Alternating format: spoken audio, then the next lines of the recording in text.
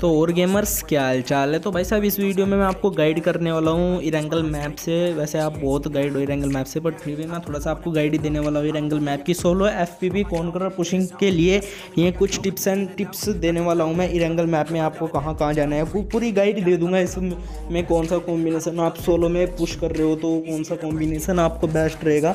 तो बेसिकली ये solo FPV pushing की वो होने वाली है वीडियो। और भाई गेम प्ले पे बिल्कुल मत जाना है। ये गेम प्ले मैंने एफपीवी में थोड़ा सा केडी मेंटेन करने के लिए जॉर्जियो में उतर चुका था। और भाई यहाँ पर क्या बताऊँ। और भाई जो जिस बंदों को क्लैन ज्वाइन करना है भाई आ जाओ, नीचे डिस्क्रिप्शन में आईडी है और वहाँ से आप मेरे क्लैन को अप्लाई कर सकते हो। कोई रिक्वायरमेंट नहीं है आपको।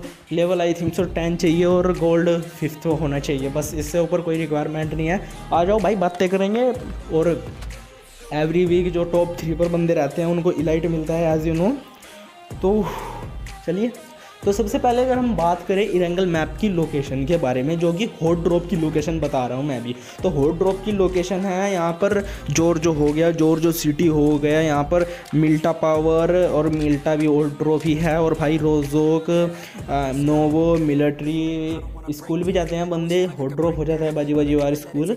तो ये कुछ हॉट ड्रॉप की लोकेशंस है। तो अगर मेरी मानो तो आप अगर रैंक पुश कर रहे हो तो यहाँ पर ना जाओ, क्योंकि मैं गेम प्ले में तो जॉर्जियो पुल आया हुआ हूँ भाई। देखो यहाँ पर मैं इसलिए आया था क्योंकि केडी मेंटेन करनी थी। और अगर आपका यहाँ पर लक डिपेंड करेगा, अगर आपको गन मिल गई तो आप खाली कर दोगे, और अगर आपको गन नहीं मिलती है तो वैसे आप खाली होके जाओगे, कतई जैसा आए थे ना वैसे ही लॉबी में चले जाओगे अगर गन नहीं मिलती। बस लक के ऊपर डिपेंड है भाई, आधा गेम लक के ऊपर होता है। और भाई साहब अगर यहाँ बात करें थोड़ी सी सेफ़ जगहें की, जो कि अभी मैं आपको बताऊंगा, थोड़ी सी भी सेफ मतलब जहाँ पर आप स्ट्रेटेजी बनाकर खेल सकते हो, लूटने के बाद रश कर सकते हो। तो जैसे कि सेवरिनी हो गई, जारकी, लिपोका, प्रिमसोक्स, और भाई ये छोटे मोटे कंपाउंड्स जो होते हैं, गटका हो गया, यहाँ पर आप आराम से जा सकते हो, लूट सकते हो। एंड डैम एक बंदा मुश्किल से आता है। अगर प्लेन पाथ में हो तो भाई साहब बहुत बंदे आएंगे, आप प्लेन पाथ से दूर चले जाओ। इसलिए मैं बोलता हूँ, हर वीडियो में बताता हूँ कि कुछ तेज बोल दे, सॉरी। तो भाई मैं हर वीडियो में बताता हूँ कि भाई आप प्लेन पाथ से दूर जाओ, आप प्लेन पाथ में कभी ना उतरो। क्योंकि भाई अगर आप प्लेन पाथ में उतरोगे तो भाई हर एक कंपाउंड में आपको बंदे मिलेंगे।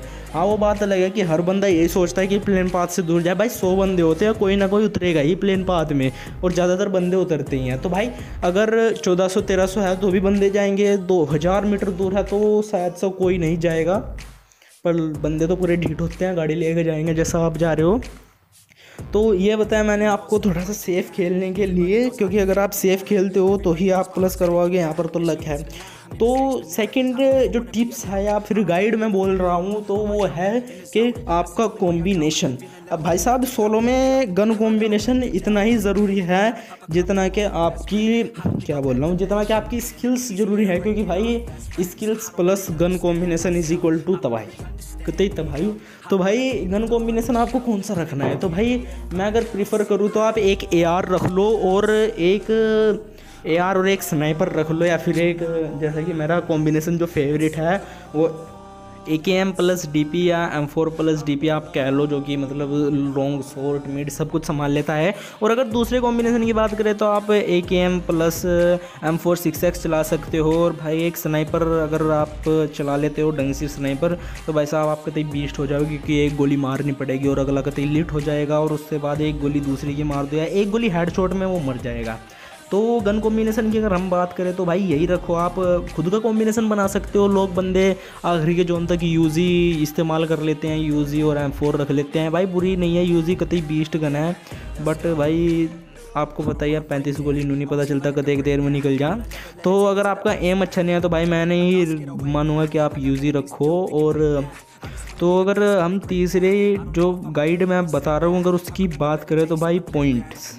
अब भाई पॉइंट्स भी बहुत मेन है, क्योंकि भाई ये पॉइंट्स आपको प्लस करवाने के लिए ही तो आप गेम खेल रहे हो। और अगर पॉइंट बताऊं तो भाई सबसे ज़्यादा होते हैं म्यांमार में प्लस, ना उसमें हैकर आते हैं। तो म्यांमार की गाइड आएगी अगली वीडियो में, या 1-2 वीडियो बाद म्यांमार की गाइड लाऊंगा मैं। अगर कमेंट कर देना भाई अगर आपको म्यांमार की गाइड चाहिए।